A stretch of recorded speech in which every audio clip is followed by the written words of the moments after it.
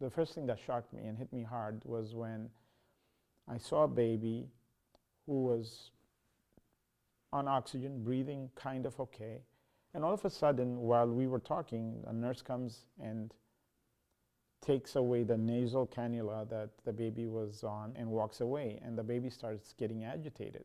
I turned around and asked the doctor, why did she just take the nasal cannula away, because this baby is having a hard time.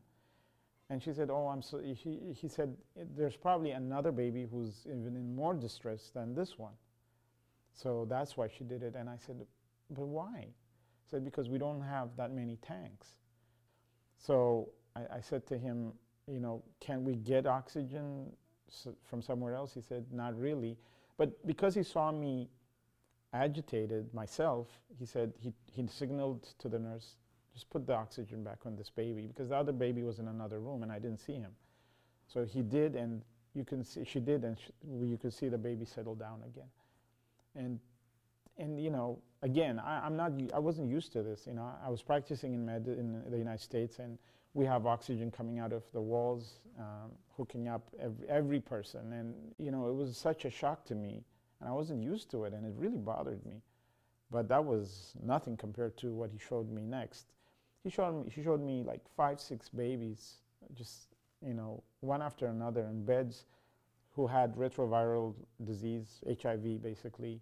Most of them had lost their parents, and they were there infected with HIV. And the problem was they did not have retroviral medication. So every baby that they were dealing with were sentenced to death.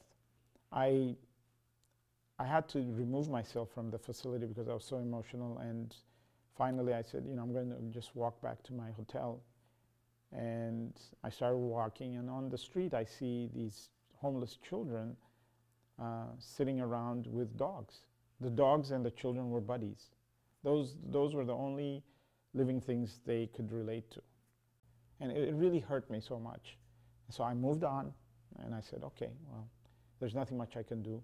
And the last episode, which just broke me in half, was when from a distance I'm getting close to my hotel and I see a lady sitting, she was crouching under a tree. As soon as I got to her, I saw a pool of blood underneath her. And so I went up to her and I said, what's going on? And she said that she was bleeding vaginally, and she had just come back from the hospital. They couldn't take care of her because she didn't have the right papers or whatever. And she had a baby on her back, you know, two-year-old, and she said, I have no money. I have to go walk back to the place where I can take a bus to go back to my home. And she was, you know, going back to the bus station, but the bus station is like a couple of miles away, and she got tired and she was bleeding, so obviously she was sick. And it's just, you know, you just stand there just saying, is this for real? Is this really happening? So, you know, obviously I gave her money for transportation. Actually, I gave her everything I had on me, and told her to go home and rest. And she thanked me, and I went home. I went back to my hotel, to my lush hotel. And you know, you just sit there and wonder, what is this about? Here I am, you know, in a 5-star hotel, and outside of this hotel, there are people who are suffering. I mean, just absolutely suffering. And it was just so unfair. And I didn't leave my room for almost a day.